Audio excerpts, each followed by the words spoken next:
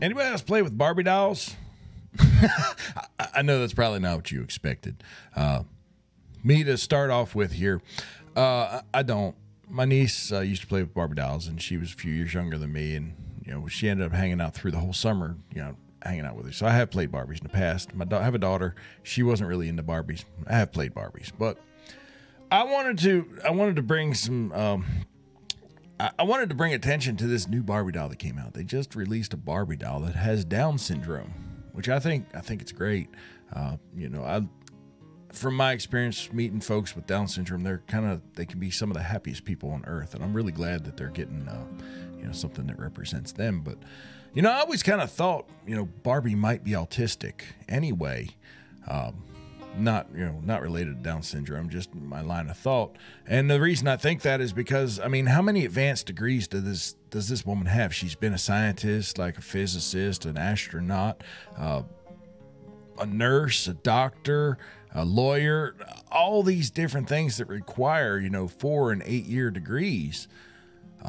This woman's got to be a savant. So you'd think, just looking at her, like Barbie is the smartest blonde on earth, right? Blondes get a bad rap for being dumb or whatnot, and I think we need to break that stereotype, because Barbie is clearly not a dumb woman.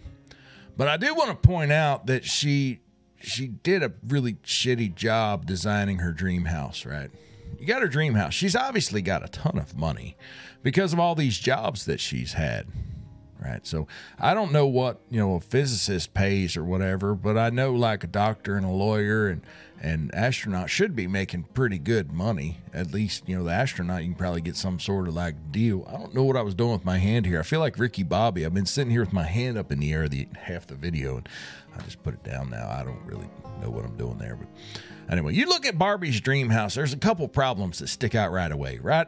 This woman has 10 million outfits. She needs a walk-in closet. She almost needs like a warehouse for her clothes. But if you look at what her dream house closet is, it holds maybe 10 outfits total. I don't know, y'all. I think she's going to need a little more space than this. But I do want to point out one thing. She has a toilet, but no asshole. I think she could have used that space where the bathroom is and turned it into a walk-in closet and been much better off with her current situation. But I also want to point out she's got this elevator that goes on the side. One thing she missed in this entire dang house, dream house, I'll have you, she didn't put any hallways in it. So what happens is you end up having this elevator that leads straight into the side of the bathroom or the kitchen. Now, I'm not sure about the resale value on homes like this, but I'm pretty sure you never make the money back when you put a personal elevator in, right? That money's gone. People don't want to repay for that at the end. When you're trying to resell your house, you can just scrap whatever money you put into the elevator. There goes my hand again.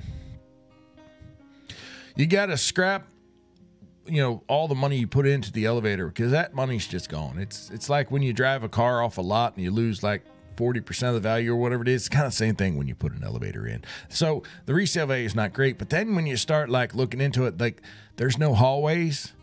I feel like also,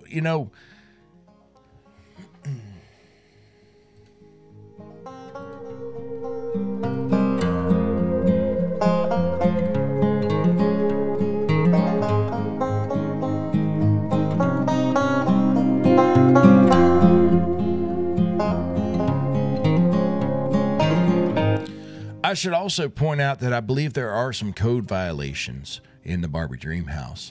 You see, the biggest one to me, though, there are no stairs at all. If you need to get down in an emergency from the second floor, you can take the slide down to the pool. Which, honestly, if the house is on fire, sliding into the pool is not a bad idea, but I don't think that meets code. I think you need stairs. And there's no stairs in the Barbie Dreamhouse. There's three floors. No stairs. There's also not a garage, but she does have a pink Corvette that she just leaves outside, and she's losing value on that.